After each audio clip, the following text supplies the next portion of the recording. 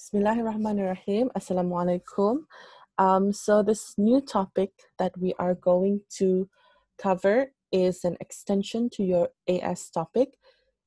It's called reaction kinetics. As you remember from your AS syllabus, reaction kinetics involve rates of reactions. Okay, so this is just the extension.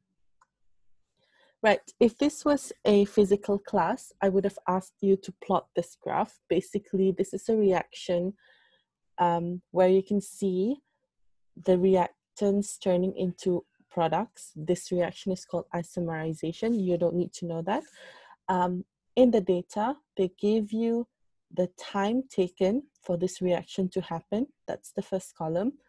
And then the concentration of cyclopropane, that is your reactants, and the concentration of propene, which is your products. Okay, so what they want you to do is to plot a graph. And this is how the graph looks like, right? I hope you can see it. Now, some features to notice on this graph. This graph is called the concentration time graph for obvious reasons. Let me try to annotate, okay? The reason for this is because later on, you will see that there are another type of graph, okay? Here you have concentration on the y-axis and time on the x-axis. So it's quite obvious why it's called a concentration time graph. You are all familiar already with this concentration time graph. This is a concentration time graph of products, okay, of a product. And this applies to any type of reactions. How do you know this? Because if you look at the features of this graph, okay, initially at 0, you have, when the time is 0, at the start of the experiment, you have 0 concentration of products, okay? You can't have 0 concentration of reactants. So over time, the concentration increases. So this must tell you that it is the concentration of products. Oops, what did I do? Okay, anyway, so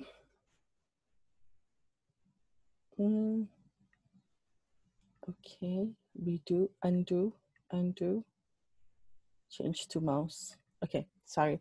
So for the concentration time graph of a reactants, it would be the opposite. You would start from a certain amount and then it would decrease over time. Okay, so nothing new from there. The other thing that I want to mention is rate of reaction. Okay, so this brings us to the introduction of this topic. Rate of reaction, as you know, well, some of you may know it as speed, the speed of the reaction, how fast the reaction is going or how vigorous the reaction is going. But the definition of rate of reaction, if you look at your notes, okay, on your notes it says the rate of a reaction is a measure of how fast the concentration of reactants fall or decreases, or how fast the concentration of products increases. Okay, so you can see that there are two factors here. The speed, okay, that is related to time. Okay, how fast, how slow, that's talking about time. And then the concentration, okay, the amount of either your reactants or your products. So if you were to write this in mathematical equation, if I just show you the slide, okay, the rate of reaction is equals to change in concentration over time. I hope this is nothing new for you, okay? I hope this is self-explanatory. So you can either write down the definition of rate of reaction in words or in mathematical equation, change in concentration over time, okay? So we can actually find the rate of reaction from concentration time graph. Okay, how do we do that? Change in concentration. Notice that your y-axis is concentration over change in time. Your x-axis is time. So if you take the change of y-axis over the change of x-axis, this gives you the gradient of the graph. Okay, I hope that is obvious, right? So on to the next slide. You can see that this, I've got this triangles on my graph. That is actually showing you how to calculate the rate of reaction. Okay, as I said, the rate of reaction is change in concentration over time. So you would take the gradient of a concentration time graph, but please make sure you only use a concentration time graph. Later on, you will see a rate over concentration graph. Okay, you can't use the gradient to find the rate, right?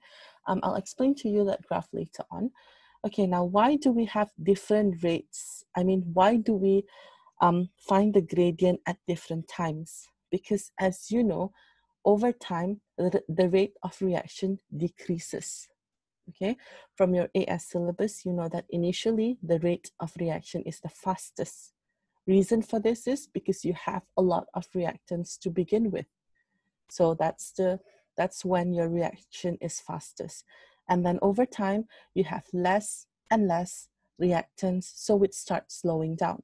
Now, how do we see that in terms of gradient? Now, I hope you know what it means by the slope, okay?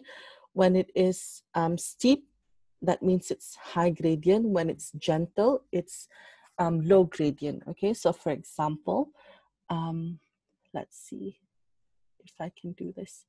Right, so you can see that that is the gradient at the start of the reaction, the one that I've just drawn in blue. And then this is now the gradient after some time, okay? Specifically, that is the gradient at t equals to 26, 27, okay? Where that point is. Okay, so you can see that the slope of the gradient, initially it's quite steep. That means high rate. And then as you proceed, the slope of the gradient becomes more gentle, okay? So it is not as steep. So here we said that the gradient is lower. So that means the rate is lower or slower, okay? So the rate is not constant for the reaction, right? So moving on, let me just clear this first. Okay, so we'll talk about that graph again another time. So these are the graphs that you would use if we were to have physical class, okay? Now, this is another graph. You don't have this in your notes, don't worry. Always when you come across a graph, you have to really study the axis, okay? Understand what's on the axis. On the y-axis, you have concentration, and on the x-axis, you have time. But this time, the graph is different from the graph that I have shown you previously. This is because this is showing you the concentration time graph of a reactant, okay? This is just a general reaction. I have just taken it from an example. Okay, so how do you know it's a reactant? Because you start with some concentration of reactants, and then over time, the concentration decreases until eventually you either reach zero, that means all your concentration has been used up, or you will see that the concentration of your reactants going to a plateau, just a flat line. That means the concentration is constant. Okay, the reason why the concentration is constant is because the reaction has ended. It is not using up the reactants anymore. Okay, same thing if you were asked to draw the gradient given the concentration time graph of a reactant, you will do the same thing. Okay, sorry, if you're asked to find the rate, okay, same thing, you will find the gradient at each particular time. So the question must specify, find the rate of the reaction at t equals to, say, 600 minutes. Okay, so that's this triangle, right? When the question asks you, what is the initial rate of a reaction, okay? Initial means just after t equals to 0. Okay, as we all know, at t equals to 0, the reaction is not starting yet. Yes, logically, it's not starting yet. Initial means just after t is equals to 0. Okay, so how do we answer finding the initial rate of a reaction? We look at this first triangle, this one. Okay, this is how you find the gradient of the initial rate of reaction. They want you to find the rate at just after 0. Okay, not t equals to 0, because t equals to 0 would mean that the rate is 0. The reaction has not happened yet. Okay, so please just remember that. How to find, I keep losing my mouse, I can't see it. Okay, right. So that's one way of finding the rate of reaction graphically. Okay, okay, moving on. Okay, so now this is something that you have in your notes, right? As I mentioned just now, rate is a measure of how fast the concentration of reactants fall or decrease, or how fast the concentration of products increases. So if you were to write this in mathematical form, it's change in concentration over time. So change in y-axis over change in x-axis, that gives you the gradient of a concentration time graph. The units for rate of reaction will follow this expression, okay? Change in concentration, concentration is always in mole per dm cube, and the time can be second, minutes, hours, okay? So it depends on the question, but usually most of the time it's time in second, okay? So you may write this down on your notes. The unit for rate is mole per dm cube per second. Okay, I'm sure this is also nothing new for you. You are familiar with this already. Okay, so please write down the units.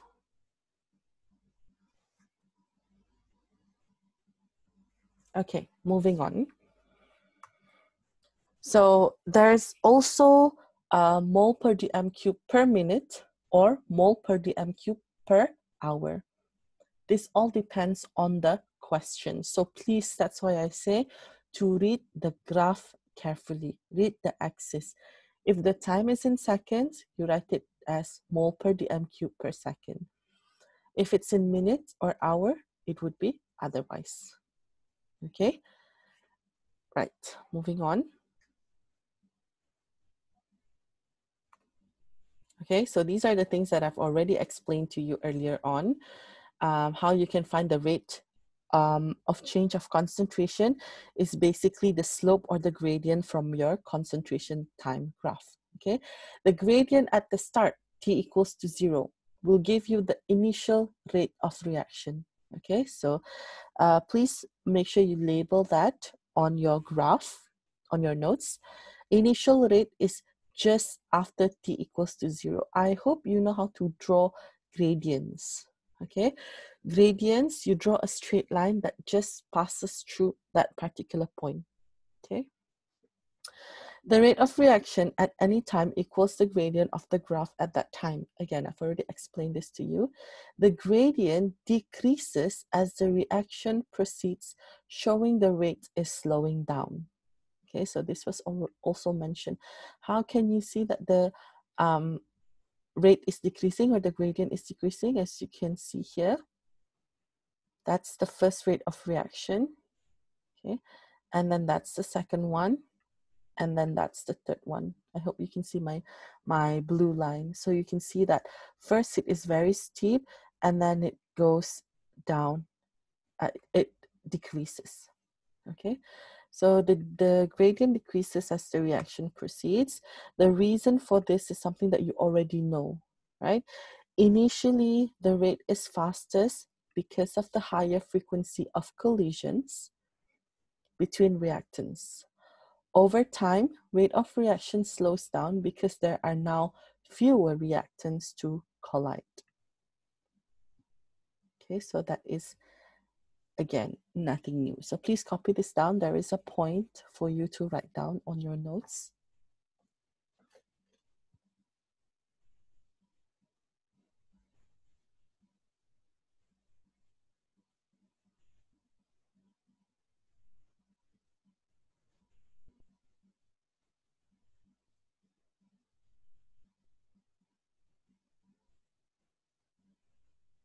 Okay, so can someone just signal okay in the group chat if you have done copying this down?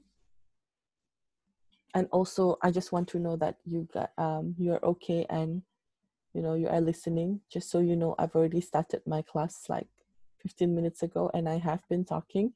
If you haven't hearing my voice, then that means there's something wrong. Okay, thank you, Nat, Safina, and Kai. Right, so I know that you guys are there. Good. Okay. So that's the explanation to why the rate of reaction decreases over time. Okay, moving on. Okay, so we know that the steeper the gradient of the graph is, the faster is the reaction. When the graph is horizontal, the gradient is 0. Okay, gradient 0, rate is 0. If rate is 0, that means the reaction has stopped. Okay, the graph that is given to you on your notes is showing you the concentration time graph of a product. Okay, I hope you can differentiate it by now already, how the concentration time graph of product looks like and how the concentration time graph of reactant looks like. Okay, now, so what I've been talking to you for the last 15 to 20 minutes is basically nothing new. These are mostly things that you should already know from your AS, okay? So now we're going to move on to your A2 syllabus, okay? So these are the learning objectives. You will come across rate equation, okay? So you need to explain and use the terms rate equation, order of reaction, rate constant. So these are all the features that you have in a rate equation, okay? So I'll just talk about learning objective 8.1c first, okay? Right, now we move on to the second page of your notes. Let's see. Okay, so I will explain and use the terms that you have in the rate equation, okay? So rate equation is equals to K, which is the rate constant, okay? So this rate constant is a constant that stays constant when you don't change the temperature and also the activation energy, right? The units of K, I will talk about this later.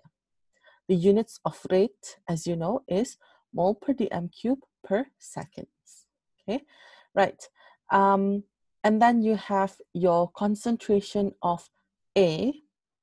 A could be a reactant or a product, okay? Times by, raised to the power of M. In this case, the M, the M is what we call the order of reaction, okay? So the order of reaction, you always have to refer it to a particular species, okay? For example, in this case, my concentration is M order with respect to A, okay?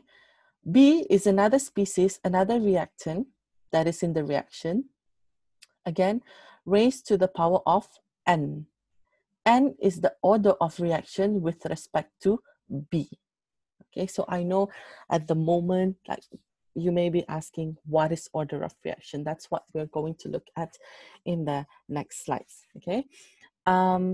So to find the total order of reaction, you have to add M plus N, okay? So order of reaction can be 0, 0 order, you will write it as 0. First order, you will write it as 1. Second order, you will write it as 2, okay? Now, a note that I want you to take note of is this. I don't know what's happening here. Rate equation may or may not, I cannot see it. Okay. So rate equation may or may not include all your reactants. It may include some of your reactants. It may include some of your products, none of your products. So it is not as quite straightforward as writing down equilibrium constants. If you still remember, equilibrium constants is the concentration of products to the power of their stoichiometry number over the concentration of reactants raised to the power of their stoichiometry numbers. Okay, for rate equation it's different. Okay, so please take note that the order, oh, what's happening here? Sorry. The order have nothing to do with the stoichiometry number, nothing to do with the mole ratio. They are worked out experimentally. So that means you need to get data, you need to get numbers from experiments. Okay. Right. What else have I not mentioned here? I think I've already mentioned everything from here. Okay, moving on. So this is an example, okay, of rate equation. So we look at the first reaction where we have 2 moles of hydrogen gas reacting with 2 moles of nitrogen monoxide to form 2 moles of water and 2 moles of H2O gas, that's steam, and 1 mole of nitrogen gas. The rate equation for this reaction is K, your rate constant, okay? So we always know your rate constant. And then the concentration of hydrogen. So if you look at the equation, the constant hydrogen is your reactants, okay? The order, the power, you see here, which you cannot see, but essentially it is 1, okay? The power of, never mind. The power or the order of hydrogen in this case is 1. Why is that? Well, that's because that's the data that we gathered from experiments, okay? It has nothing to do with the mole ratio. Times by the concentration of nitrogen monoxide to the power of 2. So this tells you the order of nitrogen monoxide is 2, okay? The total order of reaction for this reaction is 3, 1 plus 2, okay? As you can see, you do not have products in this rate equation. Why? Again, because the products do not affect the rate, okay?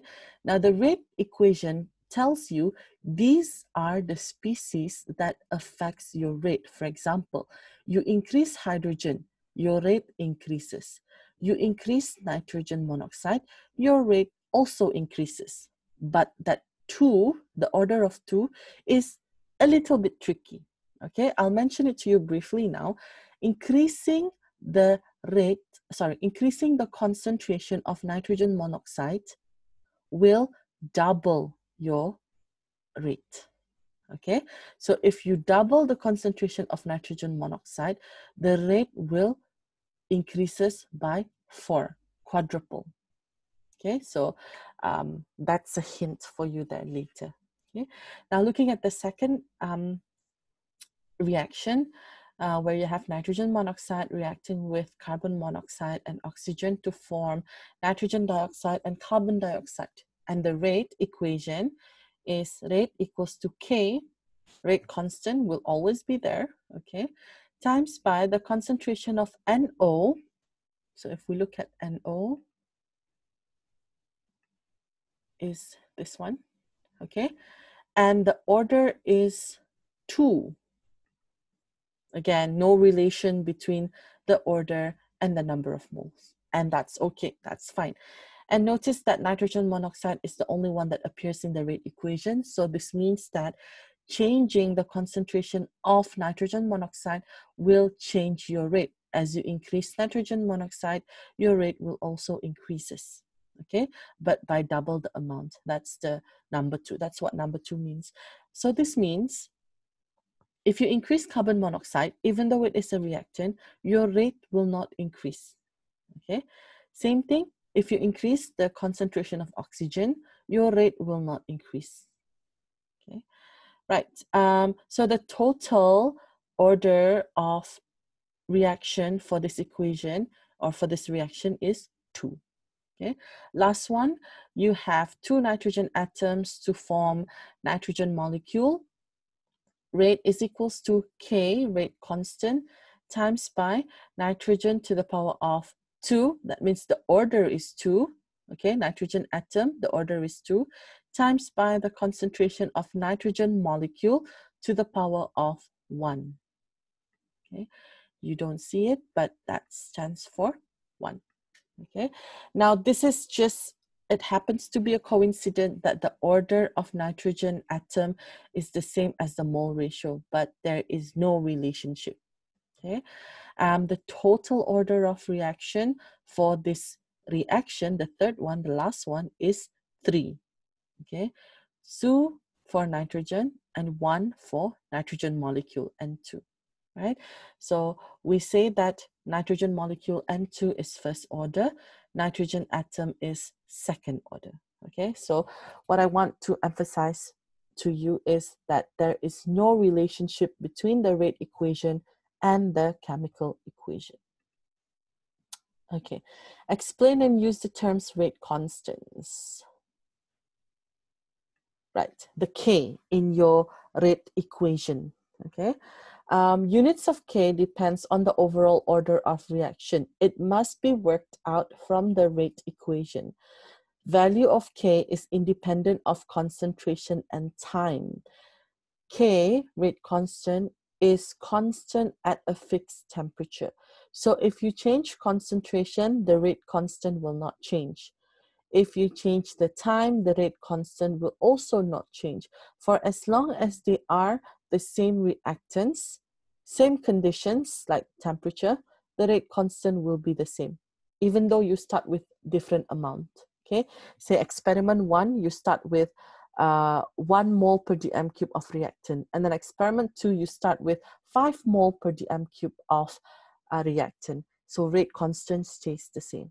However, if you start changing the temperature, then your rate constant changes in value. Okay, so the units for rate constant depends on the expression. How do you work out the rate of the unit of rate constant? You have to bring this, oh my god, sorry. Okay, so to find K, you have to bring this 2 or whatever you have onto the other side. Okay, that is how you work out the units of K. Remember, square bracket stands for mole per dm cube. So it depends on your order, the number that you raise the concentration to. Okay, so if M is 1 and B is 1, so you have mole 2 dm to the power of -6. Okay, remember, rate is mole per dm cube per seconds, and you bring these two terms onto the left side and just cancel out whatever that can be canceled out. Okay, so it's not easy for me to write down, but I hope you can work it out yourself. Okay, by just moving the terms onto the left side, remembering that each square bracket is a mole per dm cube. This is also a mole per dm cube. Rate is mole per dm cube per second. So when you cancel things out, you should be able to work out the units for K. Okay, so here you don't necessarily have to memorize it. If you have a total order of reaction as 1, your K would be second to the power of -1. Second order, it will be this, and third order, it will be the following. Now, it is better for you to work it out in the exam. Okay, just work it out how many brackets you have, and then cancel out the mole per dm cube, and then whatever you have left, that's the units of K. Okay. Right, explain and use the terms of order of reaction. Now, this is where I'm going to explain what is this number, what is the power that we've been talking about, the number that you put in the expression. It's called the order of reaction. Okay, order of reaction, you have to refer it to a particular reactant or to a particular species. Okay, you don't just say, oh, the order of reaction is 1 or first order with respect to who. Okay, you have to say the order of reaction is 1 with respect to reactant A, and the order of reaction is 2, or you can say it is second order with respect to B. Okay, so order of reaction with respect to a particular reactant is the power to which the concentration of the reactant is raised in the rate equation. Okay, so basically that is just writing it down in words, right? M and N is the order of your reactions. Okay, so it is the power to which the concentration is raised in the rate of reaction. So nothing fancy definition, okay, but working out the order of reaction is a different thing. Okay, how do we work out if that particular reactant is 0 order? Okay, so the common orders, or the ones that we are going to cover in your syllabus, will be 0 order, first order, and second order. Okay, 0 order means that the concentration of A has no effect on the rate of reaction. Now, who is A in this case? It's reactants. Okay, a general reactant, reactant A. That means that if you increase A, it will not increase the rate of your reaction. No effect. Your rate of reaction stays the same. Now, this is a bit funny because if you remember from your AS syllabus, increasing the concentration of reactants can actually increase the rate of reaction, correct? A few factors that can increase your rate of reaction. Surface area, concentration, pressure, temperature. Okay, so the second point, concentration. We said that if we increase the concentration of our reactants, the rate of reaction will increase. Okay, now in A2 you will learn that this is not true for all reactants. Some of it, yes, you increase the reactant, you start with a lot of reactant, the reaction rate will be fast. But there will also be a reactant where you increase the concentration, the rate will still stay the same, no effect. Okay, so this is what we mean by 0 order. The concentration of A has no effect on the rate of reaction. See, okay, so further explanation, if we double the concentration of A, the rate of reaction stays unchanged, right? So how do we write down 0 order? It's just writing down the number 0. Rate equals to K times the concentration of A to the power of 0. Now, I hope you know that in maths, anything to the power of 0 is equals to 1, correct? Yes, you cannot answer me, but I hope you are answering me. So that means for a reaction that has 0 order with respect to its reactant, the rate is equals to K, just that, because this term will be 1. Okay, right. That's 0 order. The next one is first order. First order, the rate is directly proportional to concentration of A. Directly proportional. That means if I double A, double the concentration of A, the rate will also double. Okay. If I increase the concentration of A by 6, the rate will also increase by 6. That's what directly proportional means. Okay, so if we double the concentration of A, the rate of reaction doubles. Same, directly proportional, that's what it means. If I increase concentration by 4, for example, the rate of reaction increases by 4 as well. So that's first order. Last one, second order, is the rate is proportional to the square of concentration of A. Now, square is 2, correct? If you see here. Rate is equals to K times the concentration of A to the power of 2, which is your square. Okay, so what does it mean to be proportional to the square of concentration of A? For example, if we double the concentration of A, the rate of reaction increases by a factor of 4. Okay, why? Because, let me show you. So concentration of A, oh my God, goes up by, you times it by 2. Okay, so that means the rate will go up by the square of 2, which is 4. Okay, now using a different number, let's try a different number. Okay, if I change the concentration of A, if I increase it by say 6, okay, the rate will increase by square of 6 is 12. That's right.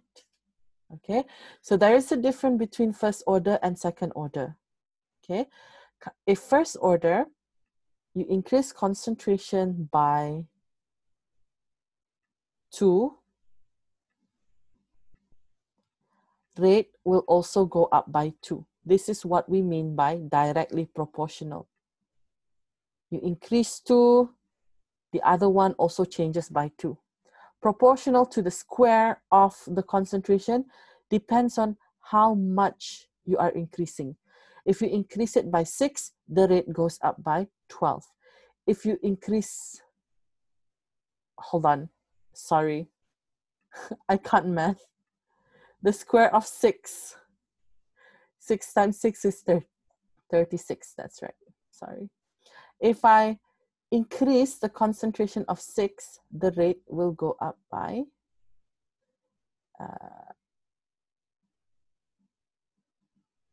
yeah, okay, you get me. Right, so it all depends on the 0, first and second order. Okay, so let me just complete this. If you increase the concentration by 6, it will be the square of that concentration, so the rate increases by 36. So sorry about that. Okay, it's not by 12. It has to be the square. Okay, let's see what's next. I need to clear this. Okay, now this rate concentration graph will be for the next session. Okay, so we will find the order from the graphs, right? This one just now, I explained to you how to find the order based on words in wordings. Okay, so next session, next lesson, we will look at the rate concentration graph on how to find the order. Okay, so that is all for today. Let me just, oops, how do I stop?